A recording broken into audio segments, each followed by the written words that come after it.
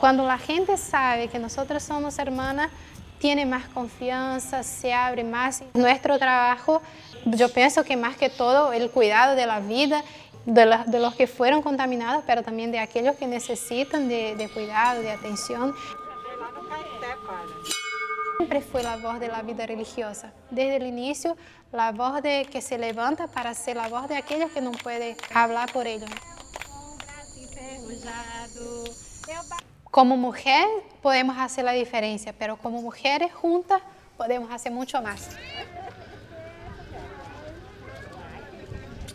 To help some families who are experiencing difficulty in this time of pandemic, we start reaching out to the families of our school children. We're going now to another place with 14 families. They are also in need of help, especially food supply. The coronavirus came and all the institutions were made to close, and we could not do anything within the center as we always run the social programs.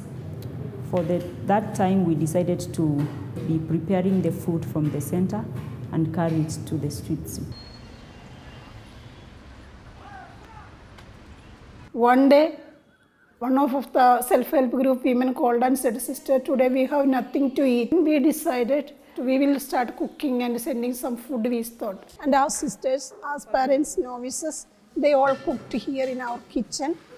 Corona டைமில் எங்களுக்கு வந்து help பண்ணுது. எங்களெல்லாம் எப்படி இருக்கீங்கன்னு சொல்லிட்டு phone பண்ணி விசாரிக்கிறாங்க. எதுனா இல்லைன்னா கஷ்டத்தை எல்லாம் என்கிட்ட சொல்லுங்க, என்ன வேணும்னு என்கிட்ட சொல்லுங்கன்னு சொன்னாங்க.